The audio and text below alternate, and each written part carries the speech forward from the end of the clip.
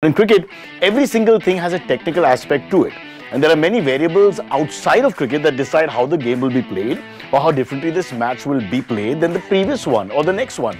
Cricket is also one of the few sports where a set of players look after the ball during the match in order to maintain the shine as much as possible. Talking about balls, did you know that the Duke soda is actually named after the famous English cricket ball manufacturing company?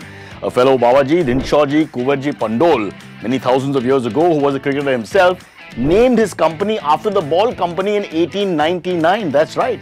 That was your Parsi IDFC first fact of the week. Now let's take a look at the evolution of the cricket ball. It's in the air. It's a six.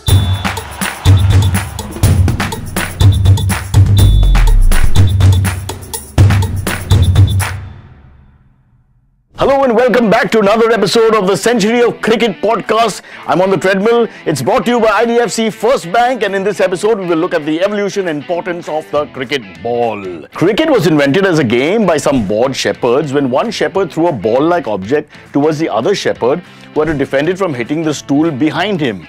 And that's how they lost all the sheep, because they weren't paying attention. The wolves ate the sheep and they were playing the silly game of cricket. In fact, that was the version of Test cricket. It went on for 10 days, all the sheep were gone.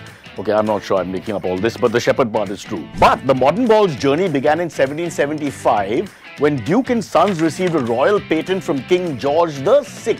And the ball was ultimately used in a match for the first time in 1780.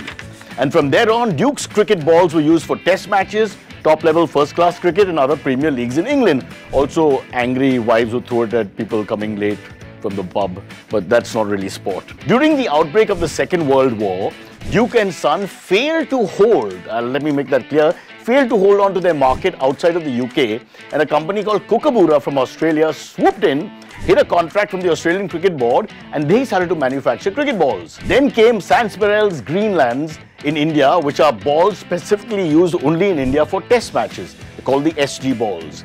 But which of these companies do our cricketers prefer? I don't have a lot of knowledge, but I know Duke is handmade in England. Kookaburra is all machine made and SG is the Indian brand. But yeah, for me, favorite ball to bowl with is the Jai Hind! Hum honge kamyab ek din, it's SG. Okay, now let's talk about different kinds of balls, the different specific types of balls, cricket balls, which are used in different kinds of situations. We'll start with the OG, the original, the red ball. I sort of have one here. I don't know if you can see it. Here it is. It's red when it starts, it's not so red when it ends. Red balls were the first kind of cricket balls that were used in test matches as well as other kinds of competitive cricket. Then in 1977, with the introduction of day-night cricket, the white balls were introduced to the sport. Hang in there. Tang tang. There you go. Now the major issue with using the red ball during night matches was its visibility.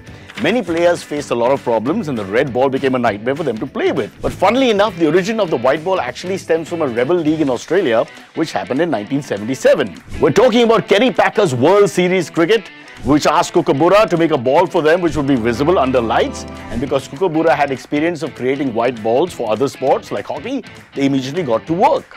After the WSC, ODIs in Australia became coloured clothing and the news of white balls reached soon enough to New Zealand, so did Kookaburra's popularity.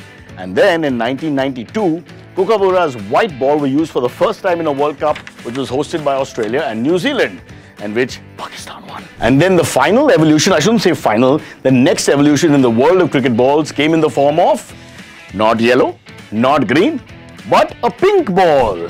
So there we have it, the colours of a rainbow, all on a cricket field. With the introduction of T20 cricket in the early 2000s, the white ball cricket started overpowering the traditional red ball cricket for the audience. Which is obvious because if you give the same person a choice between a 3-hour match or a 5-day long cricket match, most people would prefer getting free within 3 hours, right? Which is when the MCC decided to try out day-night tests which would allow more people to watch it. So the research team got to researching on how to make day-night tests work, and the biggest hurdle was yet again the ball.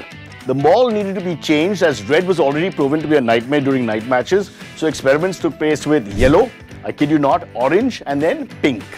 And as is often the case, women's cricket got the jump on the men's game with the pink ball being trialled in an England versus Australia women's one-day game in 2009. Then again in Jan of 2010, a first-class match between Guyana and Trinidad and Tobago was played with the pink ball. And finally, The first ever day-night test was played using the pink ball in Adelaide in November 2015. For now, the cricket world is still experimenting with the pink ball, and that's the latest step in the evolution of the balls in cricket. Talking about evolution, a vital alert from IDFC First Bank about a scam which has been evolving in the recent past. What am I talking about? Social engineering attacks via impersonation. Scammers impersonate senior officials, urging urgent action like transferring money or purchasing vouchers. Watch out for messages from unknown numbers, urgent requests for financial actions, and intimidating behavior. So please stay cautious, verify requests, never rush into actions, protect yourself from fraudsters. Stay safe. But that is the end of this episode of the Century of Cricket podcast brought to you by IDFC First Bank.